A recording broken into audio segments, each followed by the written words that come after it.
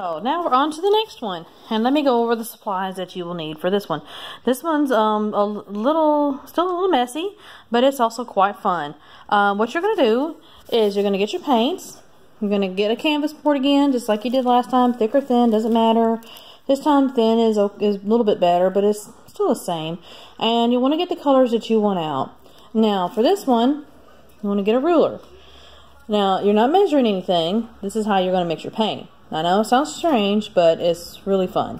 So, what you want to do is get your paints. And I think I'm going to use all my paints this time, but I'm going to go from dark to light. And you want to put a pretty good blob on this, but don't pour it on there. You're just squirting out a little bit. And you kind of want to eye for the middle. You want to start in the middle. About a good size blob is good, a little larger than a quarter size. You can put a little bit more, but it's really not necessary. So I'm going to put another dark color around it. I'm going to go blue. And you're going to put some space in between it. Okay. Now I'm going to do something a little strange with this. I am going to go off to the sides as well, so that my paint can mix interesting. So I'm going to go off to the left and the right of this. When I did the blue and purple, I went top and bottom. So it's the same amount of paint and just a kind of a space in between them. So now I've got 5 blobs of paint, 2 blues, 1 purple, and 2 reds. And that's okay.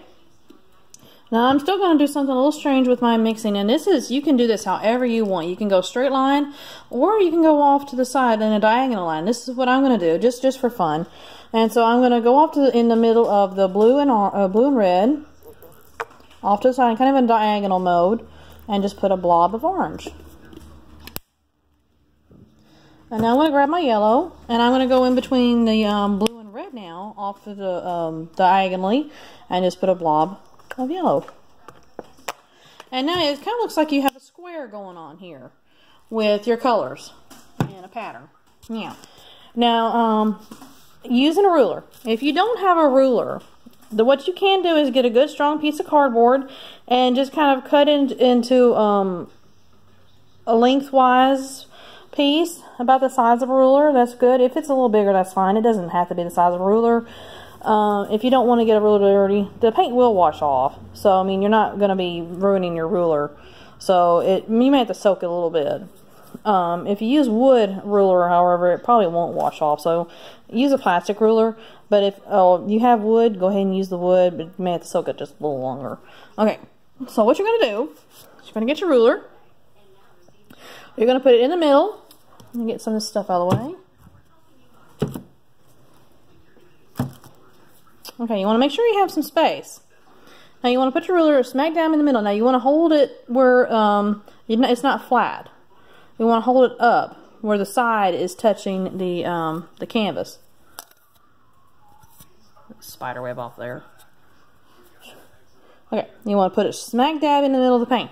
Now you want to turn it, going all the way around, kind of like an hour hand on a clock. You can go clockwise or counterclockwise, whatever you want, but you're just going to go all the way in the circle, and the paint will start to mix with each other. There it goes. And then you can kind of move the ruler off to the side a little bit to kind of get a kaleidoscope feeling. And this is turning out really nice, guys. It's looking such like a kaleidoscope effect. You get some of that straggling paint off there. And if you have a little bit left, that's okay. And just kind of scrape it off a little bit. There it goes. And there you go. This is kind of a kaleidoscope piece where the colors have just mixed really beautifully. And so now I'm going to pause one more time again to go on to the next project.